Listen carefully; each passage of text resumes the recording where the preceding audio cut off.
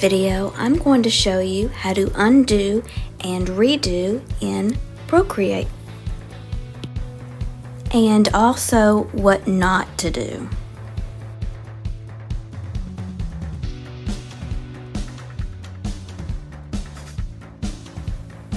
There are a couple of ways to undo and redo in Procreate. The first one I'm going to show you is this icon over here to the left. You can tap it once to show that it is undoing.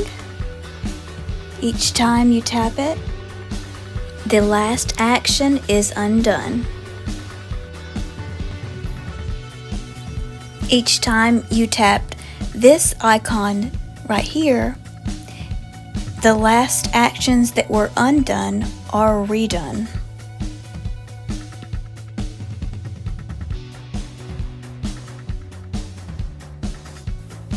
The next way I'm going to show you to undo actions is to tap your screen with 2 fingers. If you tap it one time, the last action is undone. Each time you tap the screen with 2 fingers, the last action is undone.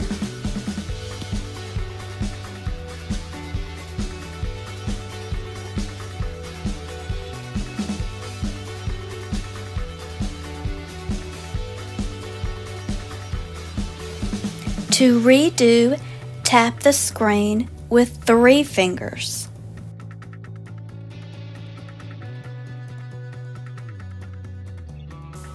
Next, I'm going to show you how to rapidly undo with 2 fingers. You hold your 2 fingers down on the screen, and you can rapidly undo up to 250 actions this way.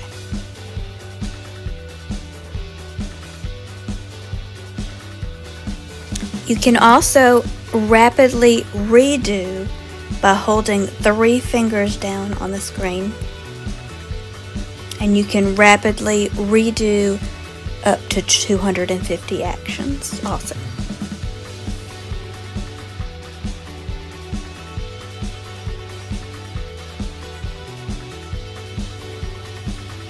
Now, if you go to the gallery screen and then go back to your picture,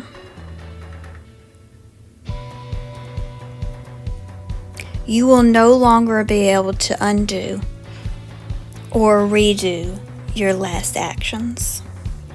So if you are not done and you think that you might want to undo or redo, do not go back to the gallery until you are sure that you are ready to go forward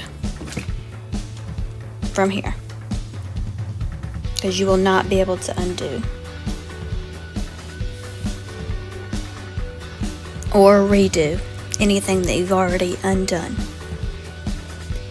I hope this helped you.